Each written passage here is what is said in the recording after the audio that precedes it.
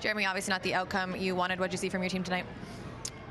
Real slow start. I think we had 5 shots, with like 11 or 12 left in the second. So, obviously a team of that caliber and a playoff team, and most likely a team we'll see, come.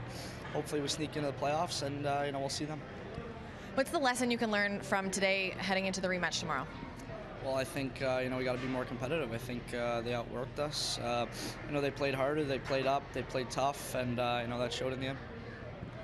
With your assist today, you broke the record for the Marlies franchise for most single-season assists.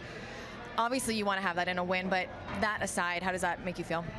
Yeah, it's special. I think the way coming in this year and being here today, I don't think we would be talking about this, but it's a credit to the guys I play with. Obviously, an assist you don't put in the net, so another guy's got to put it in. So obviously the guys I've been playing with mostly, Mules, Brooksy, Karks, Deem of the power play's been really good too. So obviously that helps and all that.